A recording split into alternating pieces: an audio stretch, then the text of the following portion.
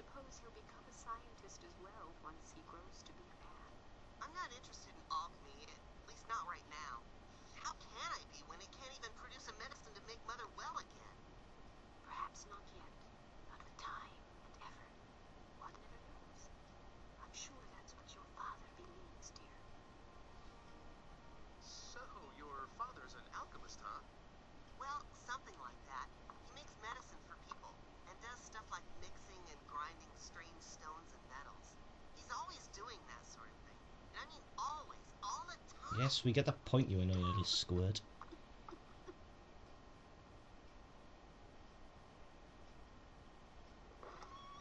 Father's completely wrapped up in his experiments. I couldn't even get him to look my way.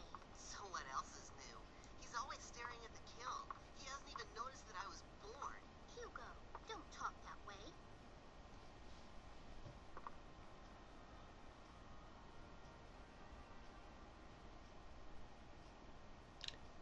So, Tell me, what does she look like? well, she looks like you, but in colour. You know. No, it's not anything like that.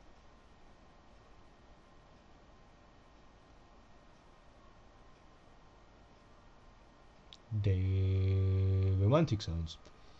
I actually don't remember too well because I just met her, but she was blonde and had her hair tied back kind of high, and I think she was wearing something reddish. Well, that should make her easy to spot in this place. I'll just stare at this Reddish, huh? Can't say sink. I remember anyone like that.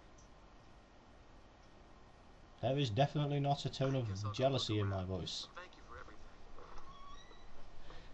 Everything being getting me into trouble with the city guard and nothing else. It's dark outside, so be careful. Let me know if you find her. I'll keep an eye out. Tough luck, sis. Guess you're just not his type. Oh, what are you talking about? Well, goodbye. Thanks for your help. Oh no, I'm sorry I couldn't help much. See you soon, alright? That might be difficult. Depends.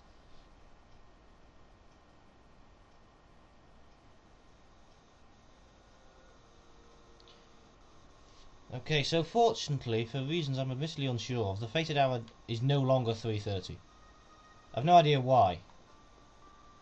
Basically, you know, you need more than half an hour here. So much of that is just taken up in cutscenes. So anyway, met some very interesting characters there, and I'm sure you're all hard at work trying to figure out the various parallels you've been presented with. A lot of clues in that scene. But for now, let's return to more practical matters. The thing to do here is to get back to the square if I can do. Let's talk to this random 1500s person. Is there anything interesting happening around here? No. I haven't seen anyone.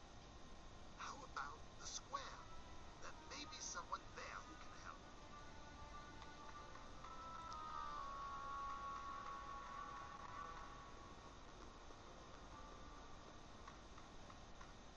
The city has had remarkably few changes in layout. Now over here we see an item marked with a blue pulse. We have in fact seen that once before, right at the start of the game, when you were able to pick up the Digivice. Here, you are able to pick up the ladder. Exactly how Ike apparently just stuffs that into his jean pocket, I'm not sure. Various buildings about, but I don't believe you can get into any of them, they're all closed up. And I think we need to get down there later, but I need to go to the square. Right, here we go. You will notice the tree that proved so fatal for us now 30 seconds ago is not here in this time. It has not yet been grown, but there is this bloke here, and he does appear to be planting a seed, doesn't he?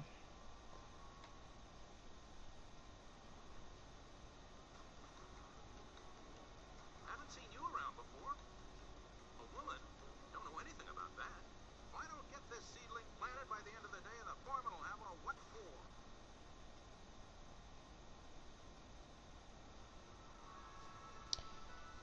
So yeah, you've guessed it. The best solution Ike can come up with when confronted with a man lurking behind a tree is, rather than go stand somewhere nowhere near the tree, is travel, what was it, 421 years back in time to prevent the tree ever being planted.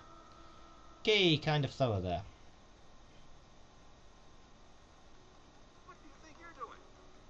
Only the squire's got the right to come and interrupt my work. Unfortunately, he won't let us get rid of the seedling. Now, the logical thing to do here, surely, is to set the damn thing on fire. However, What the? Stop it! while the man is clearly terrified of our newfound power and will comply with any requests, we're not allowed to actually press our demands and have to get round this another way. As he says, the squire, the lord of the manor, has the right to interrupt his work. So if we just take a glance at the map, we need to be down this way. Or have I gone the wrong way? Yes, I've gone the wrong way. Opposite direction. Yep, we need to get to the Lord's Manor.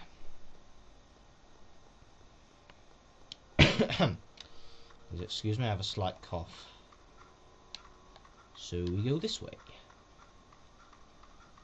Of course, we can't just stroll into the Lord's Manor, but we can talk to annoying youth here.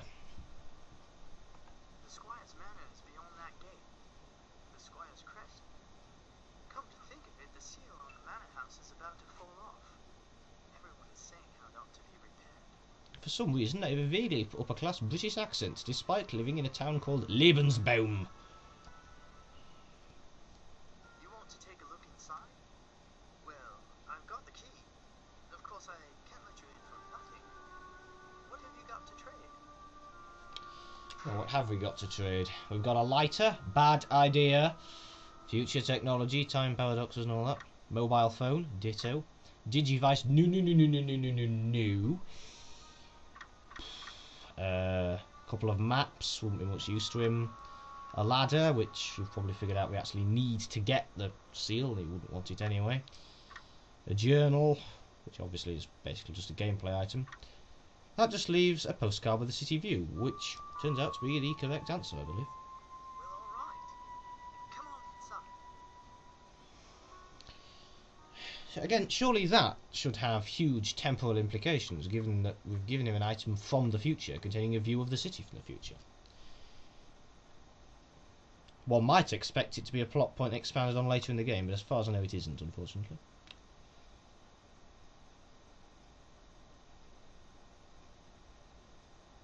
This part of the game can be a lot more frustrating if you haven't played it before.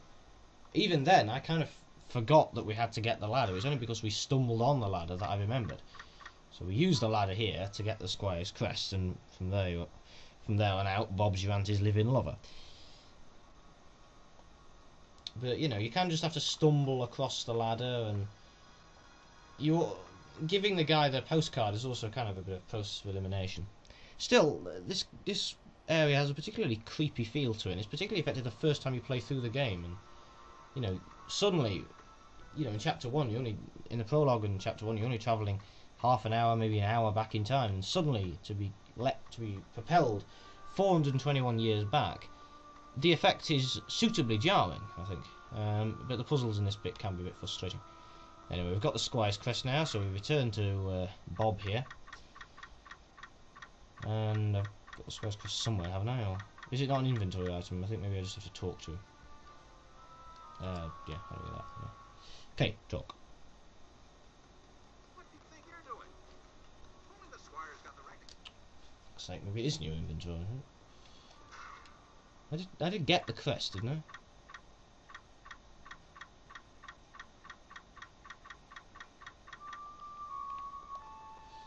Sorry, I wasn't really paying attention. No, I don't think I did get the crest. I was just too busy babbling away to you lot. Sorry about that.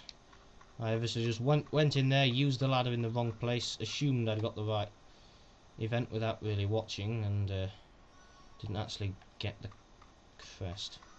Now, I know I have to use the ladder somewhere. Maybe here? No, because he just takes it out of his pocket in a skippable cutscene. It's the indication that you're not using the item properly.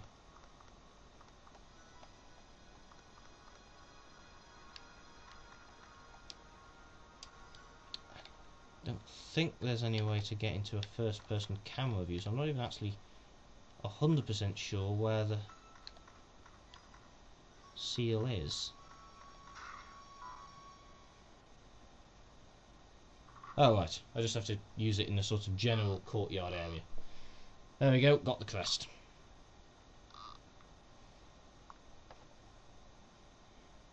The good thing this place's guard is shit, otherwise, you know, we'd have been caught and executed for doing that. We've lost the ladder now, by the way, it's not like we ever need it again. Solves the logistical problem of carrying the damn thing around.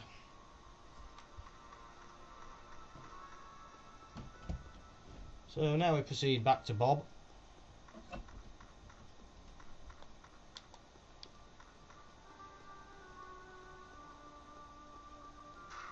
And brandish a medallion at him. Ahem! I said brandish a medallion at him. Thank you.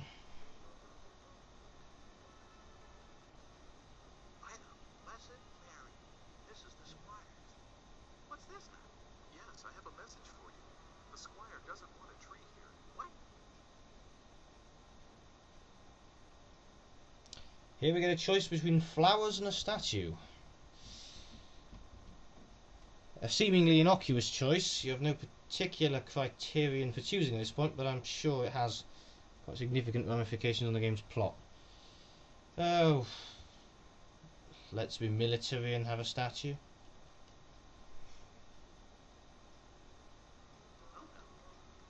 All right then, if the Squire says so.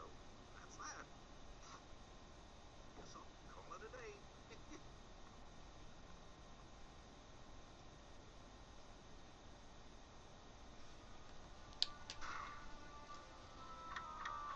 Okay, so we've dealt with the underlying problem of Ike's death, but we have of course left a huge temporal distortion in our wake.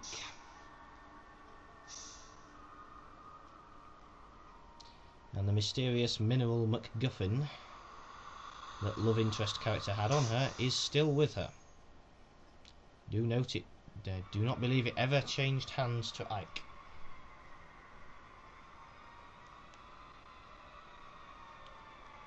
So that's back in the past. Meanwhile, we return to the present.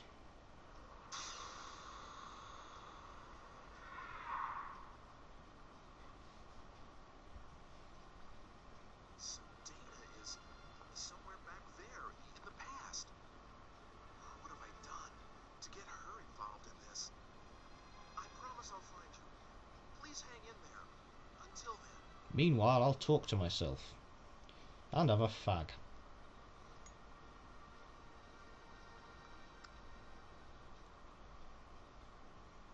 Today's a good day to quit. Oh, okay, or not. I don't want to die.